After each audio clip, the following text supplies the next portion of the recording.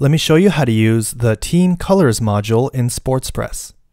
We're going to go into our dashboard and go to SportsPress settings. Then look for that Team Colors checkbox, select it, and click Save Changes.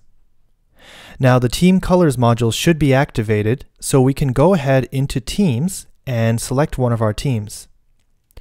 Now we'll see this new box here where we can select from the 5 colors.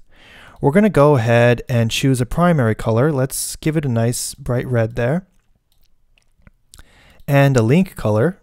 I'm going to give it a sort of a golden yellow color. And we're going to go ahead and click these checkboxes above each of the colors that we want to override. Now let's click Update. And if we view the team, we can see that that team's profile does reflect their team colors now. If we go back to any other page, it will reflect the default colors that are selected in SportsPress. Let's go back to our dashboard and go to Players. I'm going to show you something. We'll scroll down and we'll choose a player that is currently playing for the Essendon Eagles. We're going to view that profile, and we'll see that their player profile also reflects the team colors. This also applies to events, calendars, player lists, and staff profiles.